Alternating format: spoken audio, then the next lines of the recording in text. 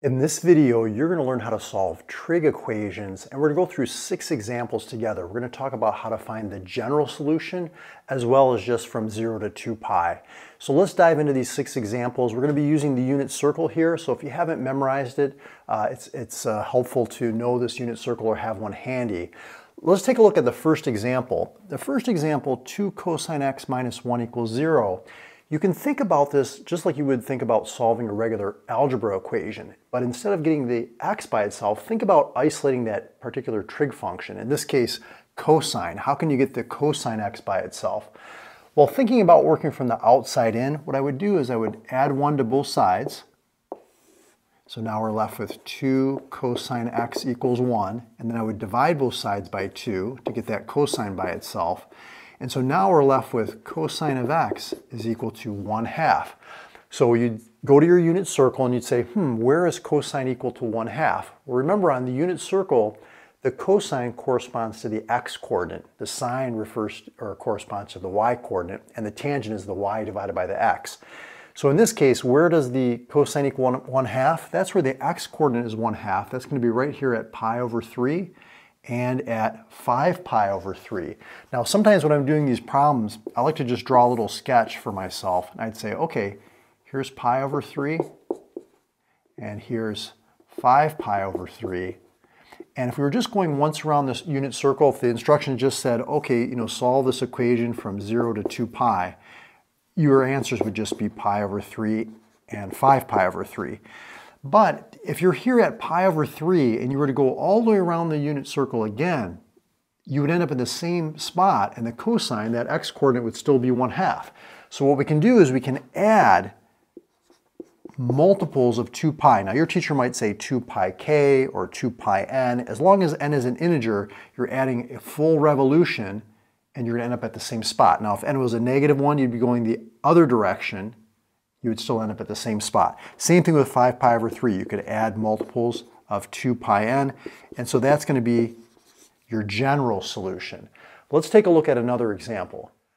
Okay, for example number 2, we've got 6 sine squared x minus 3 equals 0. So again, working from the outside in towards this sine function, we want to isolate that. Let's go ahead and add 3 to both sides of the equation. So that gives us 6 sine squared x is equal to 3. Let's divide both sides by 6. And so now we have sine squared x is equal to 1/2 if we reduce the fraction. And because this is sine squared of x, let's take the square root of both sides. Remember, when you take the square root of both sides of an equation, you get 2 answers, plus or minus. The square root of 1 is 1. The square root of 2 is just square root of 2. And then let's go ahead and rationalize this by multiplying the numerator and denominator by the square root of 2. So that gives us 1 times square root of 2 is square root of 2. Square root of 2 times square root of 2 is square root of 4, which is just 2. And so now we're looking at where does the sine of x equal to plus or minus the square root 2 over 2. Remember, the sign on the unit circle corresponds to the y-coordinate. So we're saying, where is the y-coordinate equal to square root 2 over 2 or negative square root 2 over 2? Looks like it's going to be at 4 locations here. And let's just go ahead and draw a sketch. So that's going to be at pi over 4, 3 pi over 4, 5 pi over 4, and 7 pi over 4. And if the instructions just say, what are the solutions between 0 and 2 pi once around that unit circle, you would just list those angles, pi over 4, 3 pi over 4, 5 pi over 4, and 7 pi over 4. Now, if we want to write it as a general solution, what you might notice here is that to go from pi over 4 to 3 pi over 4, we're adding pi over 2, or 90 degrees. And same thing here, we're adding another 90 degrees, another 90 degrees, another 90 degrees. So what you can do, since you just keep adding 90 each time, or pi over 2, you can say that our angle x is equal to pi over 4 plus pi over 2n, where n is an integer. Again, you're just adding 90 to get to the next point on the unit circle, next point, ad infinitum, forever. So this would be your general solution.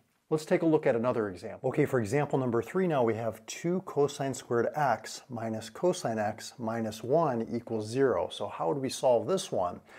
Well, you can see this is like a trinomial, like 3 terms, and we have a quadratic term, this cosine squared term, and like a linear term to the first degree cosine.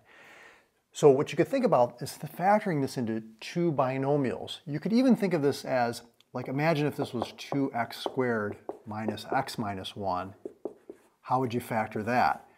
Well, in this case, we can see that 2x times 1x gives us a 2x squared, and a negative 1 and a positive 1, that multiplies to negative 1, and then the inside and the outside, 1x and negative 2x, adds up to the middle term. But really we're dealing with cosine, so let me replace x here with cosine x. So this is going to be 2 cosine x plus 1 times cosine x minus 1 is equal to 0. Now that we have it factored, we can set each factor, each group, equal to 0 and solve. So let's go ahead and do that. So we have 2 cosine x plus 1 equals 0, and cosine x minus 1 equals 0. Here, if we add 1 to both sides, we can see that cosine x is equal to 1. Over here, if we subtract 1 from both sides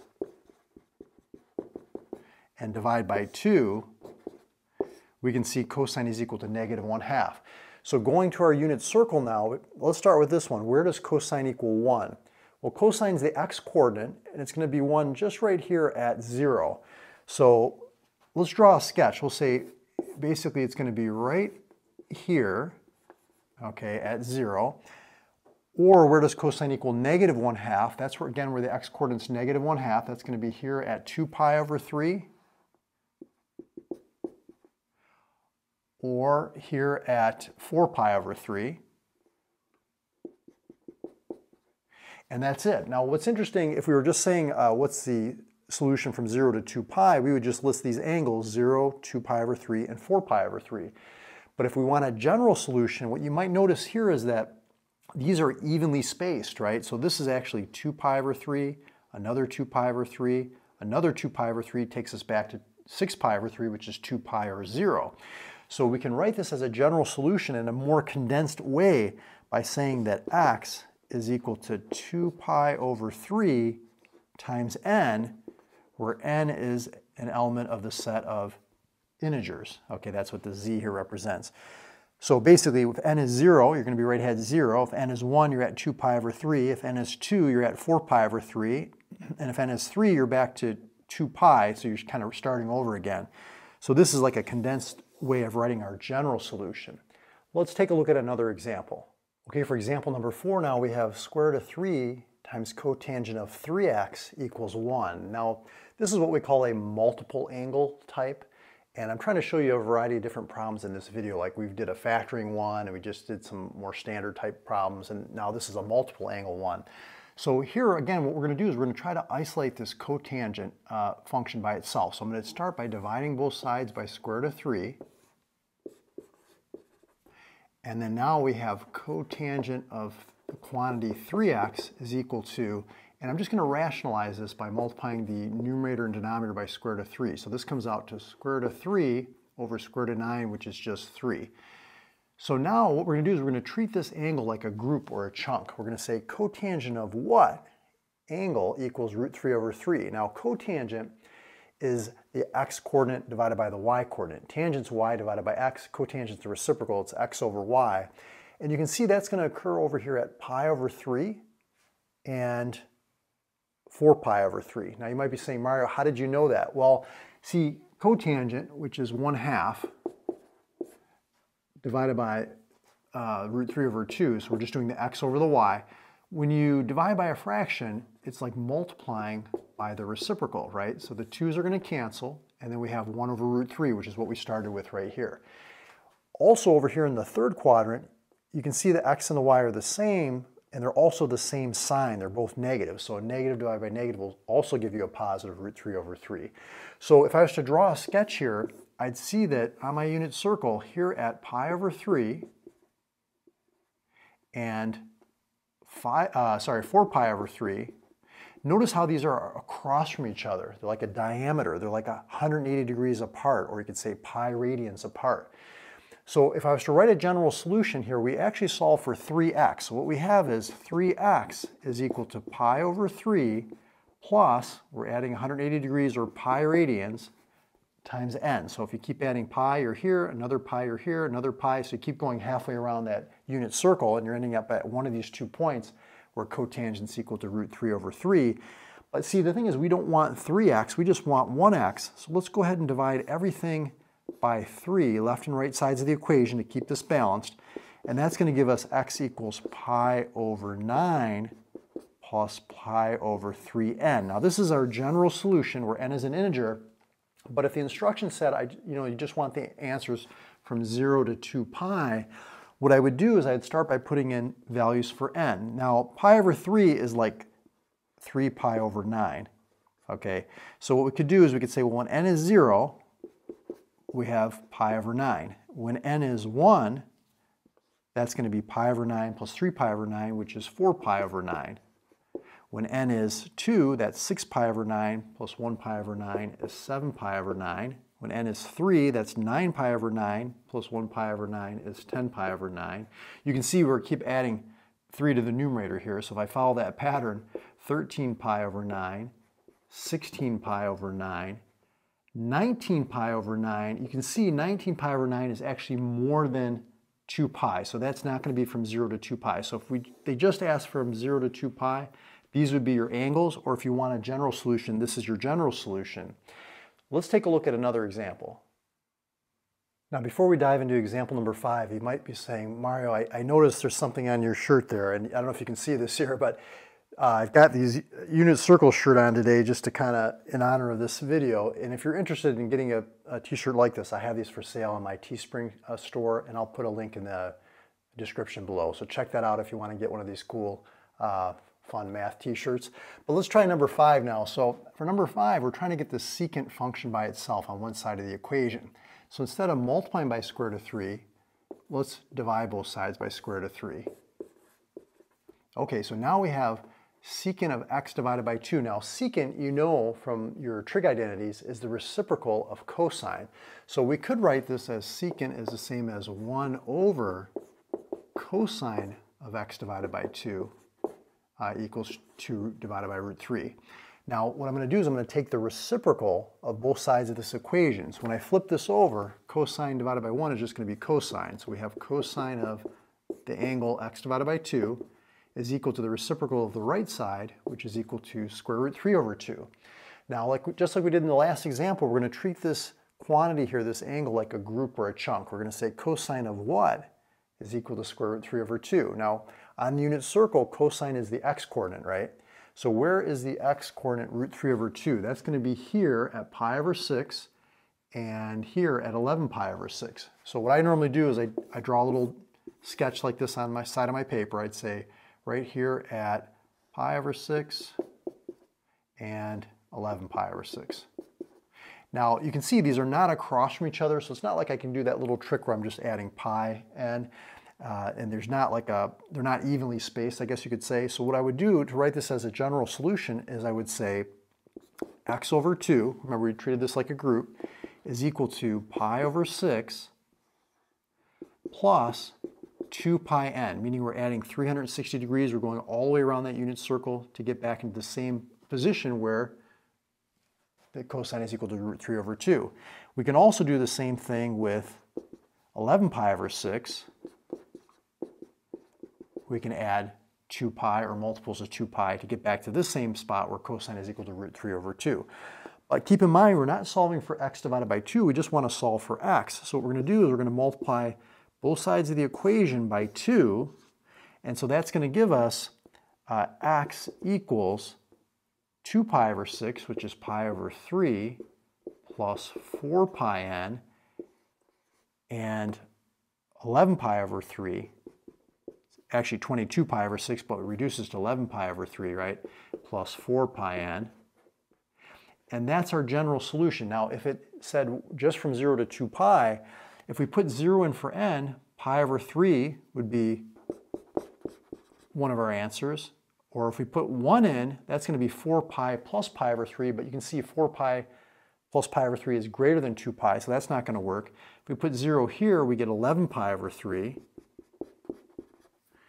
And now 11 pi over 3, is that between 0 and 2 pi? Well, this is actually 3 and 2/3 pi, so that's not between 0 and 2 pi. So really, in this case, there's only one answer from 0 to 2 pi, and that's going to be when x is pi over 3. So that's it, between 0 to 2 pi, and this is your general solution, and you got it. Let's take a look at one more example. Okay, let's take a look at example number 6, and if you want more practice at the end of this video, I'll have a link to another video that I did previously working with solving trig equations. But let's look for number 6. So number 6, we have tangent squared x minus tangent x minus 2 equals 0. So notice we have a trinomial, 3 terms, and let's see if we can factor this trinomial into 2 binomials. So we can see that tangent times tangent is going to give us tangent squared. What two numbers multiply to -2 but add to -1? That's going to be -2 and +1. So you can see the inside 1 tangent x and the outside -2 tangent x adds up to our middle term -1 tangent x. Now that we have it factored, let's set each factor equal to 0 and solve. So we're going to say tangent of x plus 1 equals 0 and tangent of x minus 2 equals 0. Subtract 1 from both sides. So you can see tangent x equals -1. Add 2 to both sides. You can see tangent of x is equal to 2. Now on the unit circle, we know where tangent's equal to -1. That's going to be where the y-coordinate divided by the x-coordinate is equal to -1. So that would occur right here at 3 pi over 4, because you can see that root 2 over 2 divided by negative root 2 over 2 is -1. Anything divided by itself is 1, but a positive divided by a negative is a -1. And it also occurs over here at 7 pi over 4. So let's draw a little sketch here. So basically we're looking at 3 pi over 4 and 7 pi over 4. And notice that they're across from each other on that unit circle. So if we're going to write a general solution, we could say x equals 3 pi over 4 plus pi n, where n is an integer, right? So if you keep adding pi, you're going like a half revolution. Over here, though, we don't know where tangent is equal to 2. So we're going to have to go to our calculator and make sure your mode is in radians. Okay, I'll just check mine is in radians. And I'm going to do the tangent inverse now. So I'm going to say x is equal to the tangent inverse of 2. And on your calculator, you might have to press your second key. So second tangent inverse of 2, I'm getting 1.11. Now the calculator is only going to give you one answer. 1.11 radians, pi over 2, pi is 3.14 divided by 2, so this is about 1.57. 1.11 would be somewhere here in the first quadrant. So if we were to draw a sketch, that's going to be somewhere right, I'll just say right about here, approximately 1.11. But tangent is positive in the first quadrant and in the third quadrant. Because remember, tangent is y over x. And if they're both negative, a negative divided by negative is a positive. So what we can do is we can take this reference angle, okay, or this reference triangle, and draw that same angle with the x-axis in the third quadrant. So what I could do is, if I wanted to write this as a general solution, I could say, these are 180 degrees apart. Okay, see how that's like a diameter? So I could say 1.11 plus pi n, meaning I'm just adding pi or 3.14 to get to the next one, you know, ad infinitum. So this would be your general solution, both of these. But if it said just from 0 to 2 pi, you could say 3 pi over 4, and we said 7 pi over 4. And then over here we said 1.11. And what's 1.11 plus pi? Well, pi is about 3.14, so it would be about 4.25. And those would be your answers from 0 to 2 pi, but these would be your general solution. So great job if you're able to follow this video and these 6 examples. If you want more practice, follow me over to that video right there that I did previously talking about how to solve trig equations, and I'll see you over in that video.